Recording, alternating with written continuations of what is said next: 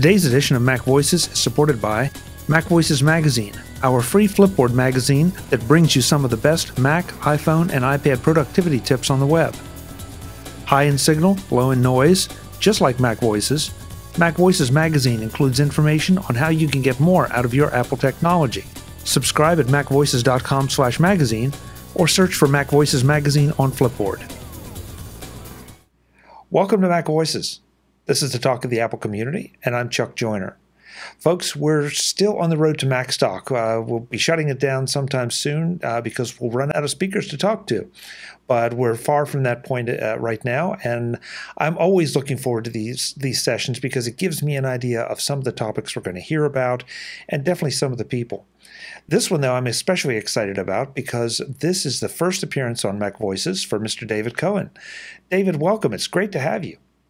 It's great to be here, Chuck. Thanks for inviting me on. Oh, I'm delighted. I'm delighted. And as I've been saying to you, I did not realize when we started to do the scheduling that you're in the UK. So I'm sorry for asking you to stay up so late.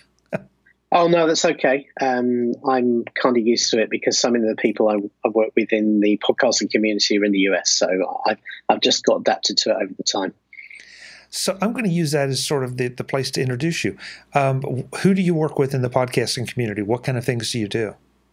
So I work in the MyMac podcasting network, and I do a show with Tim Robertson, who runs that network, called TechFan. And we've just been through our 300th show, so we've been doing it for a few years now, and it's kind of a very broad-based tech kind of geek fan show type thing.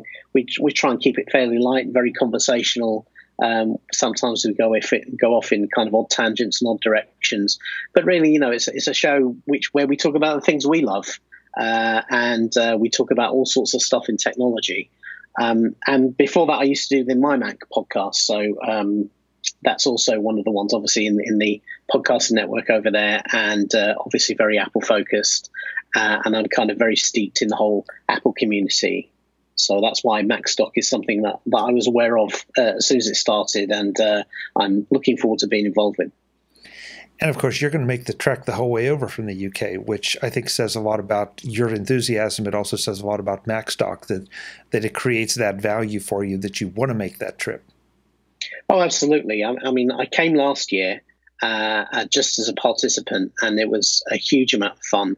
Really, really nice community, kind of a very casual but focused feel to it that was really a lot of fun. It's in a beautiful part of the world. Woodstock, Illinois is a lovely place to visit, certainly for me from the UK. And so I'd already decided that I wanted to come again this year if I got the opportunity. And then I was asked to speak as well. So I got the opportunity to kind of stretch my podcasting muscles on a live stage for a change. That's great. That's great. And of course, Tim is a good friend of the show. Always love what he does, and he's going to be there as well. So you guys will just have this big MyMac reunion. Well, that's great for us because obviously we talk to each other every week doing the show, but we very rarely get a chance to meet. So we're kind of already planning what we're going to be doing, and there's other people we know from the community there as well. So it will be kind of a big kind of a geek fest, which I'm looking forward to as well. Okay, so speaking of Geek Fest. I'm going to let you talk about the title to your session and what it's about. I found it particularly intriguing, but I don't want to steal your thunder.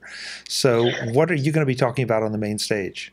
So, I'm talking about the kind of the rise of these little Internet of Things computers, like the Raspberry Pi, and I'm basically making a claim that is the Raspberry Pi the new Apple II, because it's a tiny little computer, a real hobbyist computer that very much inspires me to think about the original Apple II.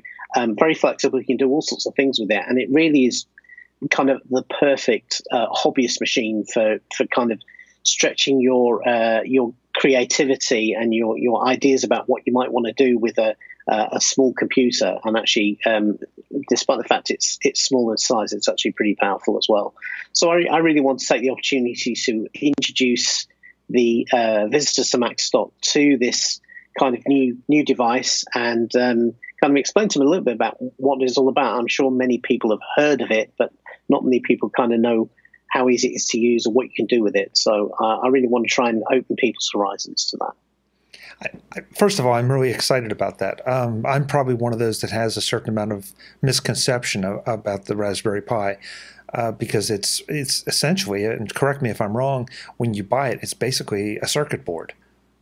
Yeah, exactly. But that's the real beauty of it, is that's all it is, which means you're not constrained by a whole load of decisions that the manufacturer's made. You can really do with it whatever you want. And there's a huge community around the Raspberry Pi now.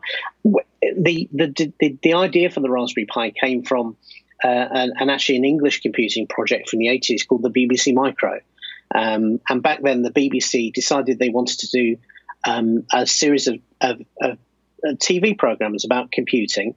And so they actually commissioned one of our local UK manufacturers to do a reference design for a computer for them called the BBC Microcomputer. And this thing was a big hit in schools, a big thing, and I remember seeing it everywhere when I was growing up. And the people behind the Raspberry Pi kind of wanted to do that for the new generation. They wanted to create a cheap, small computer that kids could learn to program on, because they recognized that most kids nowadays in schools, they kind of learn how to do Word and Excel and browse the web, but they don't actually learn how to program, how to actually use a computer as the basis for an actual project. And so they came up with the idea of a cheap, very flexible computer that actually was just the starting point, and you needed to put a little bit of effort into to try and kind of make it work. And that's what the Raspberry Pi is. But the beauty of it is that it's so simple, and the support from the community is so effective that even if you're a relative computing neophyte, you can get up and running with it very quickly. And before you know it, you have a kind of a cigarette pack sized computer that's running a full desktop operating system, is running Linux. It can connect to the internet straight out of the box, can do whatever you want. So, you don't have to be a particular tech head to make it do something. But if you are, or you become very interested in doing amazing things with it, then before you know it, you can be building robots which are driven by Raspberry Pis. You can be building servers to do specific jobs in your home. There's all sorts of things. So really, the sky's the limit in terms of what it can do. And it all starts from just that little circuit board. Okay, so I buy this little circuit board. And now what do I do with it? And what most of us are used to having a Mac or an iPhone or an iPad. So you've already got a screen, you've already got a keyboard or an input interface of some kind. Yeah. Here you don't have that. So how much money do I need to invest to make this a viable thing? Not very much money at all. I mean, they really did not want to kind of tie you down to a loads of proprietary peripherals. So the circuit board as it comes, the Raspberry Pi comes in about 4 or 5 different flavors. There's the very cheap one, the Zero, which is starts at $5. And then they have one with built-in Ethernet Bluetooth that's a little bit more, it's about $10. And then kind of the big one is a whopping $25 or $30, and that is the full system. They have Wi-Fi and Bluetooth built in. They have between 2 and 4 USB ports straight on the board. They have an HDMI output straight on the board.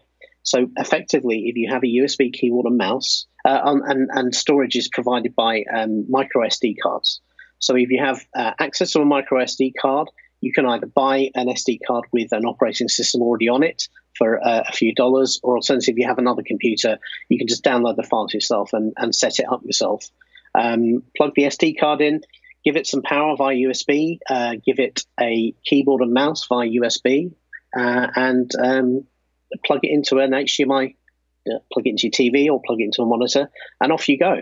You don't even need to actually have the monitor, because the thing will boot itself up. And if you can then connect to it over a network connection, then you can actually SSH into it, which use a terminal to get to it and actually remotely control it. But obviously, if you've never used that sort of computer before, you probably feel more comfortable having the screen on it. And you'll find a full Linux desktop sat there waiting to go with applications ready to go and able to connect to the internet straight away. And off you go. That's as simple as that. If that's all you want to do with it, that's absolutely brilliant. You've got a fabulous little computer for about $35, $40. Wow. So so let's say I spend $35, $40 and I've got this. And you talked about kids using this to have kids learn to program. What if I'm not in a position to want to take the time to learn to program, but maybe I want to make this little thing actually do something useful? Do I purchase programs? Do I input programs from somewhere? Or can I copy and paste them, download them from the internet to make it turn this little computer into whatever it is that I want to turn it into? So first thing you do is fire it your browser and go to the regular Raspberry Pi, kind of the site from the manufacturer, because they have loads and loads of useful hints and programs and inputs and that sort of thing that you can get to straight from there. But as I said, there's a really thriving community around this device. When it was first developed, as I said, it was aimed at education. And I think the manufacturers underestimated the hobbyist demand there would be. And the hobbyist demand has really kind of exploded. It exploded straight away. The thing was back-ordered for months as soon as it became available. So there's a huge community of people out there who are involved on the official Raspberry Pi sites, but also there's a whole load of other sites. You can get magazines, you can get podcasts, you can get YouTube channels showing you how to do things on it.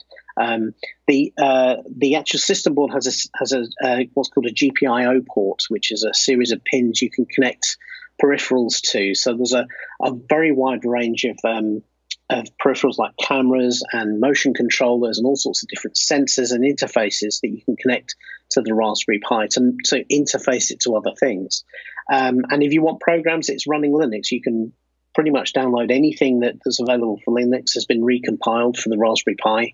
If you want to play games, then you can download the MAME emulator and pretty much play any arcade game or console game that's been available for the last 20 years very, very easily.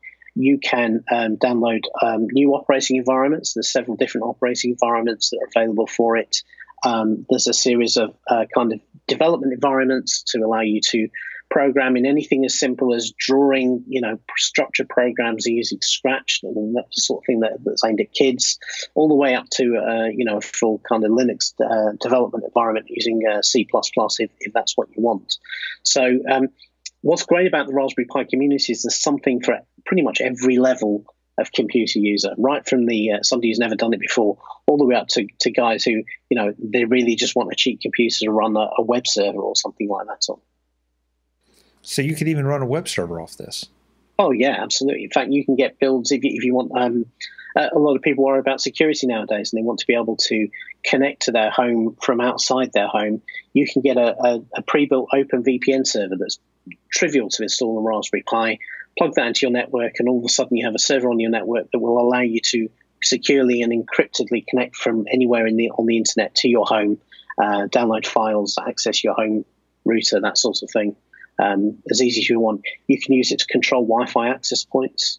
If you want to run an enterprise Wi-Fi access point, so you can set up different SSIDs so your kids can't, go browsing things you don't want them to browse to or take all your bandwidth, then you can buy extra access points and have Raspberry Pi running as a server to actually control all of that. A lot of people use them as media servers as well. So they plug a big USB hard drive into the side of it, and then they use Plex or Kodo or any of the other media servers to actually stream media off that Raspberry Pi to their TVs in their house or to other devices like tablets in the house. And it's brilliant for all of that sort of thing.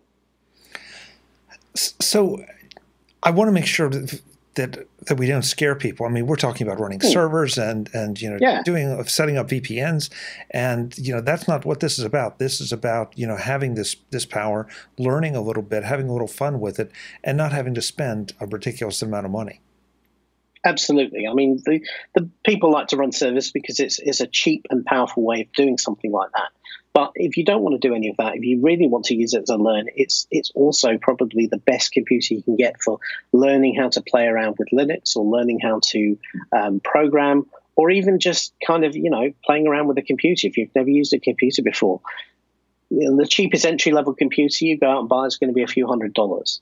This is $25, $30, and it runs a modern, powerful desktop environment which has Office and email and web and everything built into it, because that's all built into the Linux distribution. You don't have to touch the command line or do anything complicated with it at all if you don't want to. It literally just fires up, and there you go, and off you can go learning how to use it. So again, if you want to buy a computer for a kid, I think rather than buying a more expensive Windows computer or a Mac, they're just trying to feel themselves out into whether they want what they want to do with the computer, and this is a great way to go. And you can, if they break it, if they try and do something with it that burns it out, they lose it or something like that, then you're not talking about a huge investment of money. So I think that has a kind of an attraction as well. It's come to that we now have a computer small enough that we could lose. Absolutely. Raspberry Pi Zero is literally half the size of a credit card. So you do have to kind of keep track of it. Most people put them in a little case and kind of mount them somewhere, and they kind of know what they're doing. But yes, absolutely, you could quite easily lose one of these things if you weren't careful. David, there are a million questions I want to ask you about this, and that would entail us having you do your session right here. So we're going to stop here. But yeah, it sounds really intriguing, and I think it's one of the great things about Macstock that it stretches you out maybe in an area that you haven't thought about. But for that kind of investment, who wouldn't want to play with some of this stuff just to see if you can get it to work? And you learn some stuff along the way as well. Absolutely. And as I say, I think the reason I chose this particular theme for this talk is that it does, to my mind, bring back to meet those hobbyist days of the Apple I and the Apple II, when people would come to a meeting like Macstock just to meet like-minded individuals and just swap war stories about what they were doing with these computers. And to me, the fact that you can do that, but instead of investing the hundreds of dollars that you had to back then, which was a substantial amount of money back in those days, you can now do it effectively with kids' pocket money. I think shows how far we've come, and really shows the potential for the future. In that we can now get computing hardware that it's not going to run rings around the latest laptops or Mac Pros or high-end workstations, but it's more than powerful for doing 90% of what anybody will want to do with a computer. And the limitation is only their imagination in terms of what they're able to do with it. And I think that's very, very exciting. Yeah. And we all continue to chase that myth of power and that you need to buy the bigger, the faster, the better. We're all susceptible to it. And yet, as you said, 90% of what all of us do, we could probably do on this or a very simple Mac, early model Mac. That's so yeah. Definitely something that I'm looking forward to seeing just how you're going to present it, what you can do, and see how many people you can encourage to get into this. This is going to be fun. Yeah, it is going to be fun. I'm going to bring a few with me and have them set up in the demo area as well, so people can have a play around. And yeah, it should be an interesting thing. I hope it will pique people's interest. Terrific.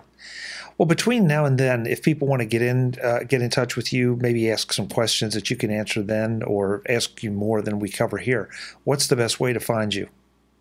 So you can email me at the TechFan Podcast. Our email address there is theshow@techfanpodcast.com. Or alternatively, if you want to get hold of me directly, probably best to reach me through MyMac, which is David Cohen at mymac.com. And you can also find me on Twitter. I'm at David B. Cohen. Great. David, it's a real pleasure. I look forward to seeing you at Macstock and hearing more about the Raspberry Pi, and probably shelling out a few bucks to get involved in this. Sounds like it's another one that's going to cost me money. Yeah, fortunately, only a little bit of money this time round. But yeah, maybe I should bring a few along to sell. Yeah, there you go. There you go. Pay for your trip. Yeah, exactly. Well, we'll see you in Woodstock in July. Yeah, I'm looking forward to it. I'll see you then. Folks, we will see you in Woodstock in July. That's why we're doing the Road to Macstock. We want to give you a taste of what's going to be there, who's going to be there, the kind of things you can learn. So please, macstock2017.com. Check it out. Join us. You're going to have a blast for the weekend. I guarantee it. Until the next time, I'm Chuck Joyner. Thanks for watching. Visit MacVoices.com for show notes, links to subscribe, and to connect with Chuck on Twitter, Google+, Facebook, YouTube, Vimeo, SoundCloud, the MacVoices blog, the MacVoices Dispatch, our weekly newsletter, and on MacVoices Magazine, free on Flipboard that helps you do more with your Apple tech. Advertising handled by Backbeat Media at backbeatmedia.com. Bandwidth provided by CacheFly at cachefly.com.